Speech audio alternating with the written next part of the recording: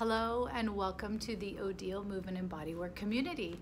I am so grateful that you are part of my community, whether you take classes in person or virtually, or just you live far away and you send me emails every once in a while letting me know what your movement practice is. I feel so lucky to have worked with so many amazing people, whether it was up in Northern California, down here in San Diego, or having met you in Rancho La Puerta or other places in the world. I just am so grateful that you are part of this community.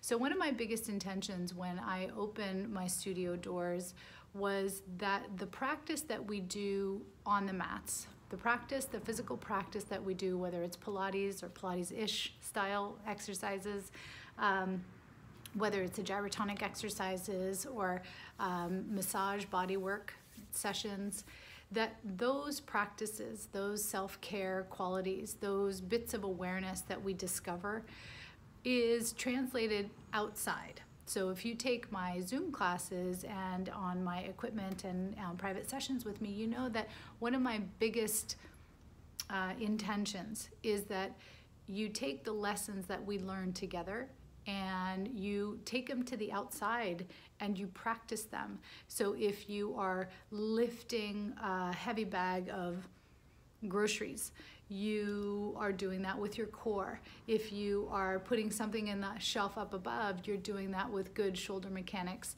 And if you've done something like a big long run or a stretch, or you've somehow hurt yourself, you have some tools to help you kind of get back into alignment.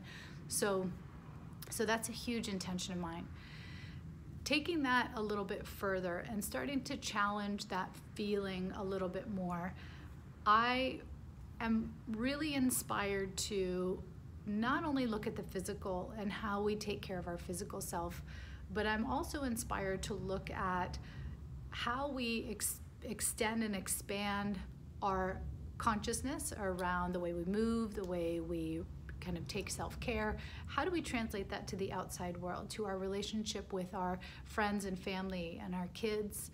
Are we in alignment only when we're on the mat? Hopefully not. You know, we are in alignment when we move through the day, and if we don't know how to do something, we're conscious and we're aware of that and we can communicate. I'm not really sure how to respond here or what to do there.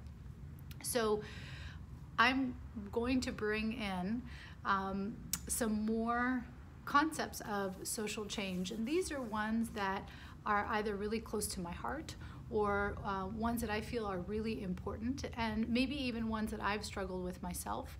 And how am I going to learn to be in my alignment? How am I going to learn to challenge some of my limitations and learn to stretch some of my emotional muscles around certain issues, particularly around whether it's race, gender, religion, any of those places where I might have my own biases, whether they're conscious or unconscious, and how can I unearth those so I can see them so clearly, so I can gain some clarity and empathy and learn. So my intention for the studio and the space is that it be truly a space of not just the inner alignment and inner learning in terms of the physical anatomy and biomechanics. That's really wonderful, but how does that translate to the outside world? So I hope you join me. I invite you to join me. I'm going to start bringing in more of this into the updates, the studio updates once a month. So I just kind of wanted to give a little precursor so for you to keep your eyes peeled for those.